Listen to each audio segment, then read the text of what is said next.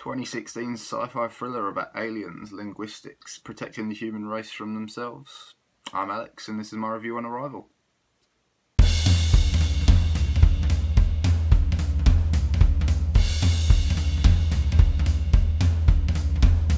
Hello again, welcome back to another film review. Today's film review is Arrival. It's Denis Villeneuve's. He's taken us on a sci-fi journey, basically. It's a great new film starring Amy Adams and Jeremy Renner and Forest Whitaker. Basically, Arrival it's what a thriller should be. It's tense, it keeps you guessing, and it's got superb special effects. Obviously, very much a big thing in sci-fi films. Coupled that with some wonderful acting performances, and you have yourself pretty much an instant winner. It's kind of what Independence Day 2 should have been, I suppose. Not obviously the storyline of it, but the way the film is acted out and portrayed and takes you into a kind of sci-fi thriller ideal. I suppose that is the way they should have gone. But yeah, like I say, Amy Adams' character in the film is a Dr. Louise Banks, who is a renowned linguistics expert. And basically, she's approached by Colonel Weber, who is Forest Whitaker in the film. He basically shows up on her doorstep, demanding that she come with them to help translate this strange sound being made by these aliens who just happen to have landed in 12 different locations around the world. Obviously, each government of where they've landed is also trying to work out what's happening, and with the beginning of the film, basically everyone is communicating with each other, trying like mutual goal basically of working out what they're saying. Obviously, she doesn't have much choice, so she does leave with the army. Basically is taken to the site in America where the aliens have landed.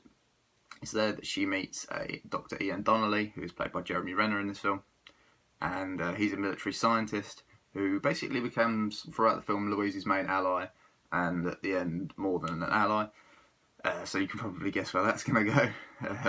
But what is unknown to kind of both the army and Ian Donnelly at the time is that Louise has quite a deep, dark secret, which is that she lost a child who died of cancer in her late teens.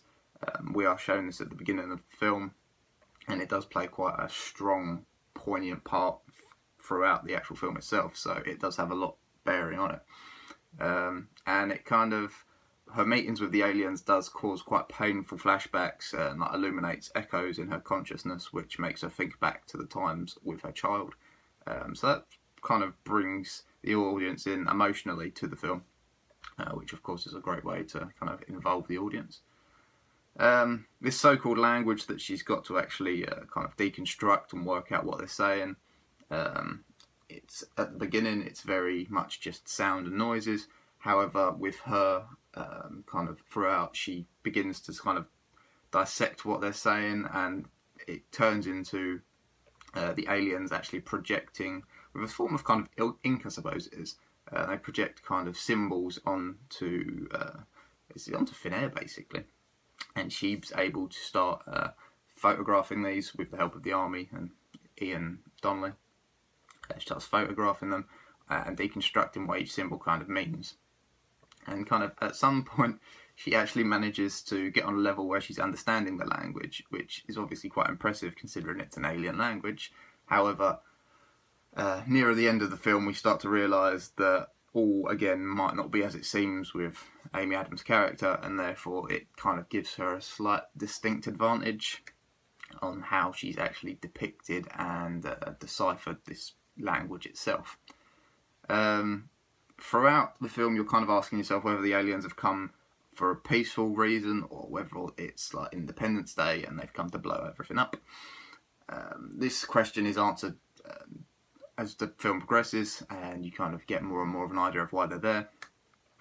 Mainly in part to Dr. Banks' depiction of and description and deciphering of the language itself. Obviously that helps them to discover their true motive of coming. Obviously most of the world believe it to be that it is because they want to take over the planet, basically use it for their own resource.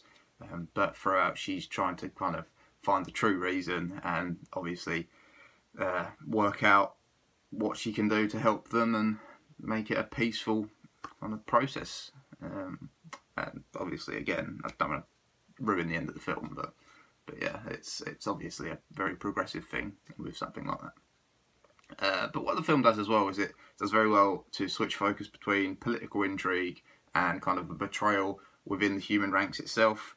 Obviously, it's very difficult when a lot of countries have got to work together to try and force a common goal. Especially some of the countries that are depicted in this film. Obviously, not all countries are going to want to work together. So it is a very much of a who can you trust and who you can't trust sort of thing. So it does well to kind of project that even if there was an alien invasion, not all countries want to work together still. There's still kind of their own agendas, and you know, it does well to highlight that. But all in all, this film takes big risks. Obviously, with a lot of sci-fi films, it's very much hit or miss. They're either going to be box office successes or failures. And I feel like this one's quite a good success. It's an exciting film. Amy Adams' probably best performance that I've ever seen. I think she does really well in this film, and she carries it in parts. Jeremy Renner and Forest Whitaker are obviously very good actors as well, and they give strength to the cast.